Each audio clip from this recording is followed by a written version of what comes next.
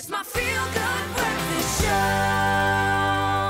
Welkom terug, dit is 'n lekker maandagoggend op jou goed voel ontbytprogram Expresso op SABC3 waar ons altyd maniere vind om te inspireer. And this morning we're going to do exactly just that. Now let me ask you a question. What does a man who cycled all around the entire world embark on doing on his next challenge? Well, Mark Beaumont decided to break the record for cycling from Cairo to Cape Town in under 50 days, something he managed to do in 41 days. And he's written about this epic journey in his new book, Africa Solo, and he's joining us via Skype right now to chat about the entire experience. Mark, thank you so much for joining us. Now, I understand that you are the second man to hold the record for the fastest cycle around the world, and you've held it for 2 years. So why did you want to break this particular record, cycling from Cairo to Cape Town?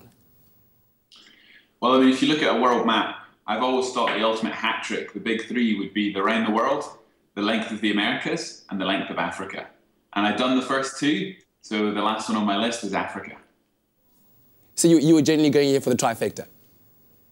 Yeah, that was the plan. And, you know, at the turn of last year, the record was 59 days. But as usual, I was out there to try and really smash that, take it to a whole new level. So I ended up doing 41 days, 10 hours, 22 minutes, which was, you know, about 160 miles a day, which for anyone that understands how beautiful but tough the roads of Africa can be, that was going fast. Yeah, I mean, it must have been quite a challenge. Just thinking about it, it's challenging. Is there any actual enjoyment that goes into this kind of cycling? I mean, while you're doing it, what keeps you motivated, especially in those tough moments? Well, I think the exciting part is the fact that every day is different. You know, one moment you're racing through the Sahara Desert, the next you're in the Ethiopian highlands, and then you're in the great savannas of Kenya, you know, going down through Tanzania, Ethiopia. I mean, it was constantly changing. And I, you know, needed the friendship of strangers because I'm alone, I'm unsupported. Yeah. So I'm riding 14, 16 hours a day, but I've no idea where I'm going to sleep every night. I've no idea where I'm going to find my next meal or clean water. So, you know, there's that sort of journey of discovery as well as being an endurance athlete. So, yeah, you're completely in touch with the world around you, and that makes it hugely exciting, but tough. I think the wonderful thing to think about is that you do all of this and put yourself through all of this for a charitable cause. And this time around, who are you cycling for?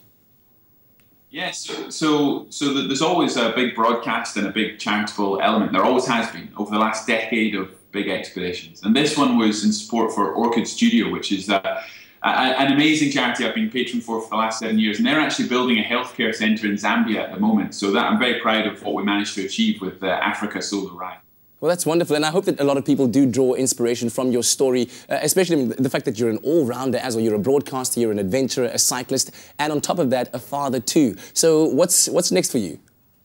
Well, my challenges, my adventures at the moment are a bit closer to home. My second daughter was born last week, so if that counts as an epic challenge, then yeah, there's a lot of fun stuff happening back here in Scotland at the moment. As an athlete, yeah, big plans. And I'll come back on the show, you know, as soon as I can tell you exactly what's happening. Yeah, we do hope to see you very soon. So are there any hopes of your daughters one day becoming cyclists like you? Oh, for sure. My older daughter's 3 years old. And she's already on her balance bike, and she's pretty good. I'll need to watch out. Well, Mark, thank you so much for the inspiration, and congratulations once again on breaking this epic world record, traveling from Cairo to Cape Town in 41 days. And if you'd like to read more about Mark's adventures, you can do so in his book. It's called Africa Solo and is now available at all major bookstores around the country. Right now, here's Leanne with the news.